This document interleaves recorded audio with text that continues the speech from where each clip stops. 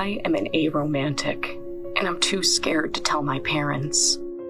Before I tell my story, I feel like I should explain what aromantic means.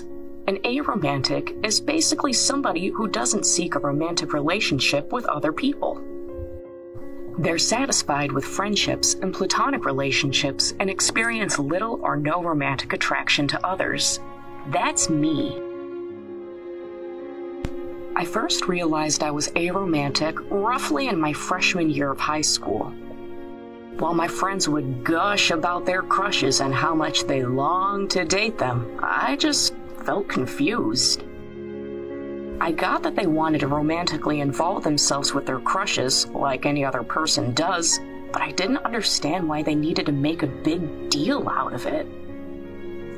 Truthfully, I had a hard time relating to their emotions, finding myself satisfied with my friendships and never pursuing romance.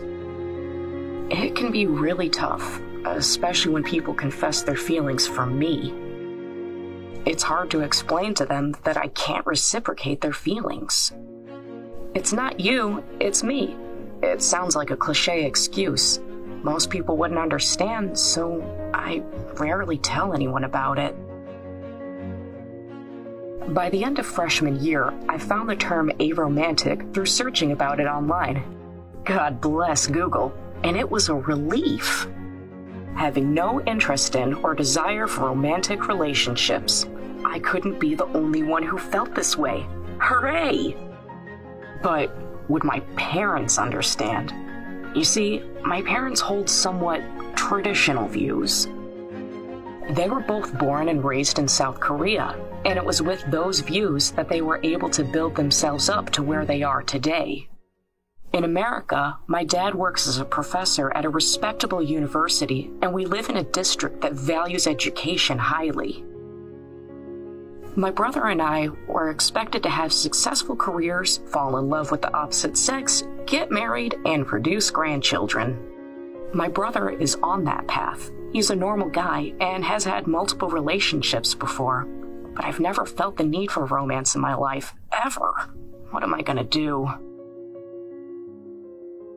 I remember when gay marriage was legalized. My heart sank when it took my parents weeks to accept it.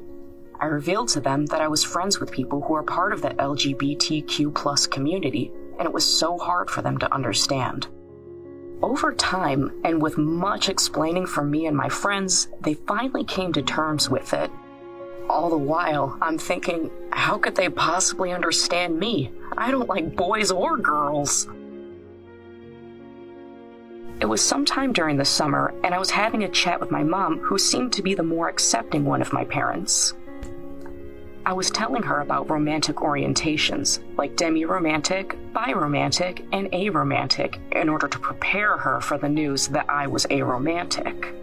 Everything seemed fine as she nodded along. Then I explained what aromantic meant, and she frowned and scrunched up her nose. I looked at her, confused at her displeased reaction. "They're like a table," she told me. "No emotion." A table? No emotion? It broke my heart to hear her say that ironically. I nodded, excused myself from the conversation, called my friend, and cried. How could she say something like that? To hear her unintentionally compare me to a table was just heartbreaking. It felt like she was rejecting a part of who I am, a part I had spent years trying to figure out, agonizing over, and feeling ashamed of. How could I possibly think of coming out to her, much less my father after that?